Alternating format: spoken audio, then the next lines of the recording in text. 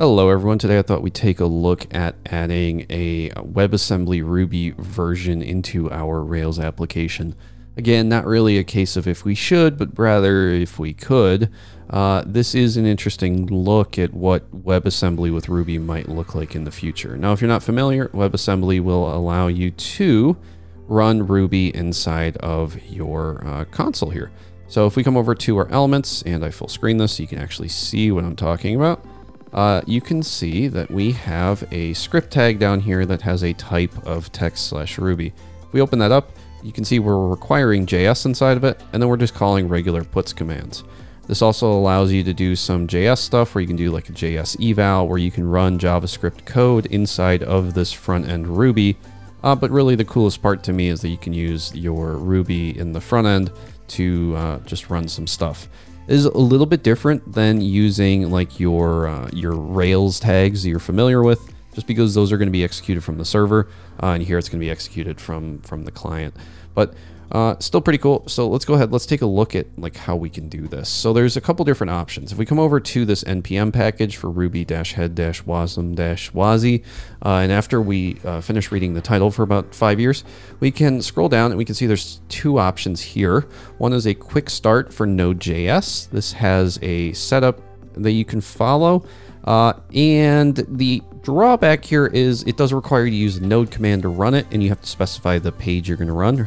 So that's really not great, or the file you're going to run. There is a quick start for the browser, which allows you to do a cdn.js deliver. And again, it's not quite great because there is quite a bit of setup. It requires a polyfill, and then you're writing all of your stuff inside of a vm.eval. But we'll take a look at this, and then we'll take a look at a faster solution. So to get started, we're going to do a Rails new video. Go ahead and hit enter on that. Now the faster solution actually uses a, is it this one? I think it's this one. Nope, not this one. It uses one of these pages that I have open here, the ruby.wasm GitHub repo. So if you come over to the ruby.wasm GitHub repo, you can see that there's actually a script that you can include that just allows you to do that type is text/Ruby. We'll start with the longer version, and then we'll go over to the shorter version, but it won't take too long either way because we're not going to sit here and overanalyze what all these things mean. So we're going to go ahead and run a code dot to open this up in VS Code. Okay, now that we have VS Code open, we can come over here and we can do a Rails G controller pages homepage. We then come into our config, our routes.rb, change the get to a root, the slash to a hash. We can go ahead and close our config, open up our app, go into our controllers and our pages controller. In here, we'll do a @title equals controller says hello, just something like that so we can use it. Oops, @title equals, there we go. And then we can come into our views, our pages, and our home page. And this is where we'll pretty much spend the rest of the video. So in our home page here, we want to grab the script source here. Go ahead and paste this in. We then want to hide our side panel so it's not taking up all that space. We want to call all of these things inside of a script tag. So at the bottom here, we'll just do a script tag, close our script tag. We'll start by declaring our Ruby VM is equal to window ruby-wasm-wazi. We can then do our const main method here, which is going to be an async, and then we can call main down here.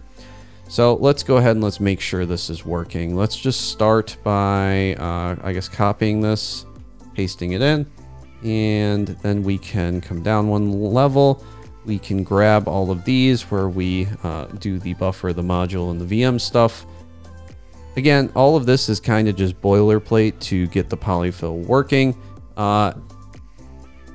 Pretty much everything you do down here is going to run through your VM stuff. So if we come down here, we can do the vm.print version, come over to our web page, hit Control-Shift-I to open up the web dev tools, come into the console, and if we run a Rails S, we should then be good to refresh the page, and we can see the Ruby version being printed out. It's Ruby 3.3.0 dev. So it's different than the version of Ruby that we're running right now. So if I stop my server and run a ruby-v, oops, I guess that works. You can see it's 3.2 that I'm running. So that's interesting. But again, we're pulling this from a CDN. So of course it's going to vary in certain circumstances, namely ones where you're not using the exact same version you're pulling in. But They also have an option here, or an example of calling vm.eval, where you require JS inside of it.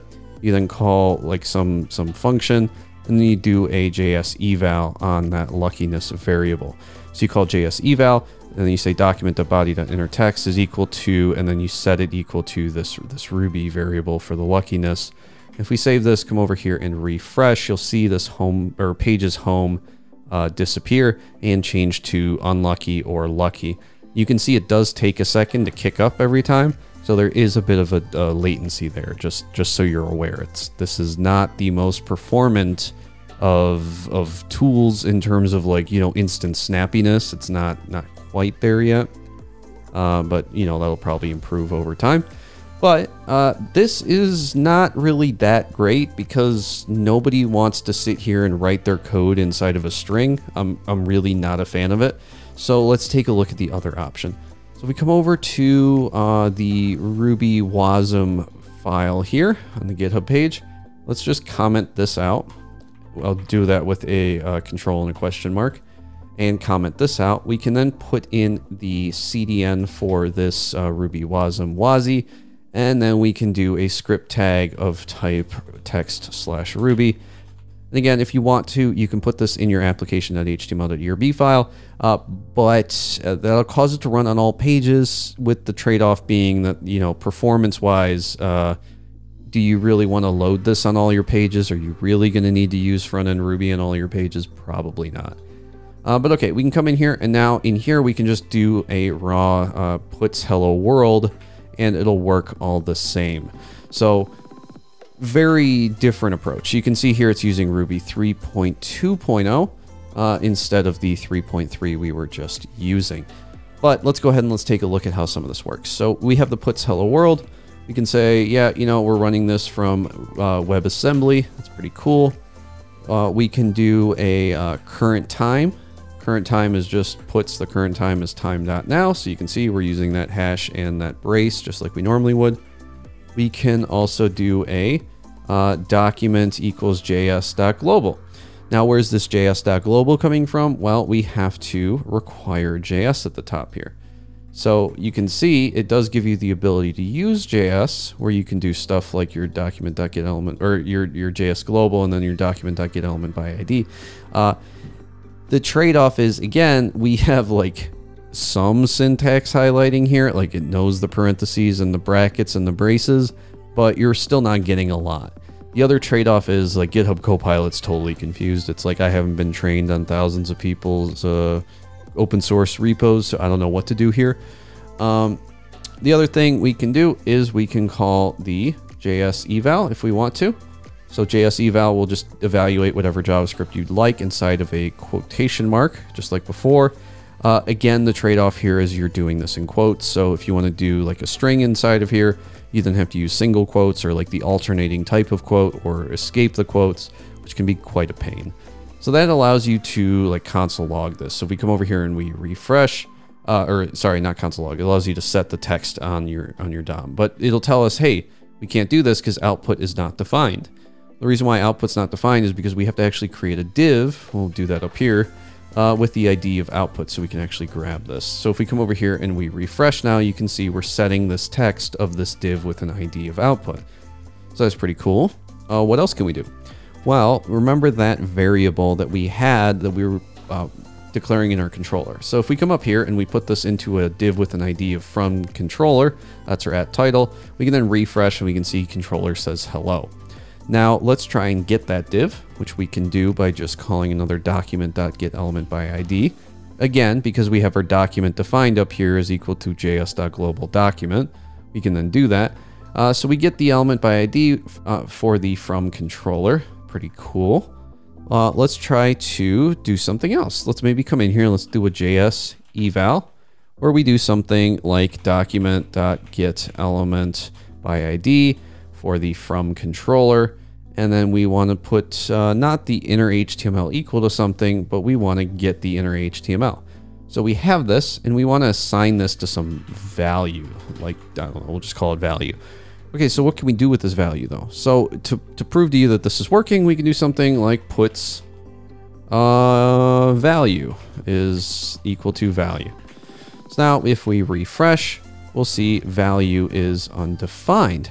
So how do we get this to be defined? Well, because this is just a JS eval, the document get element by ID is just being put into the ether. So instead, if we put a return here, it'll return that, and now you can see our value is set to controller says hello.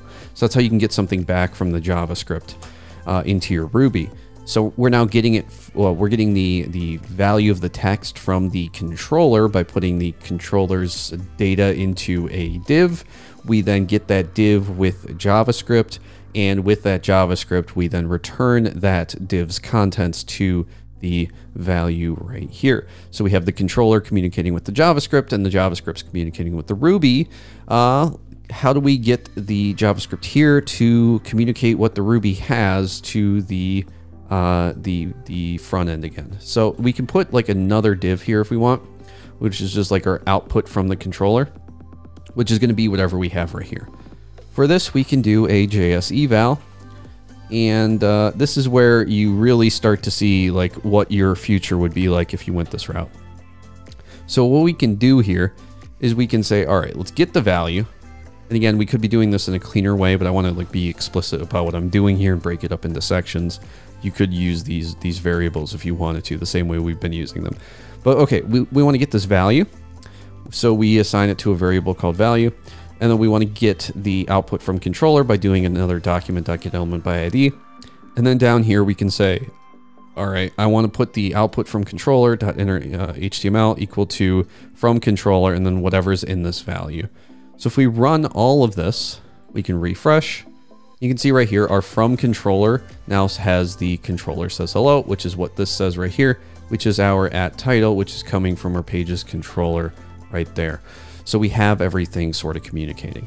And all of this is just wrapped into a text/Ruby script tag, which I personally prefer over whatever this monstrosity is. Although this is probably the proper way to do it. You would take this and like throw it into a stimulus controller or whatever. But for the sake of like, you know, just using some Ruby in the front end and having a cool example, I think this is probably my personal preference and where I would ultimately want to see it go in the future. But of course, right now it's very much in like a experimental phase where it's a little bit awkward to use, but hopefully we can see this improve as time goes on. Yeah, I just thought this was interesting. Hopefully you did too, and hopefully I will see you in the next tutorial.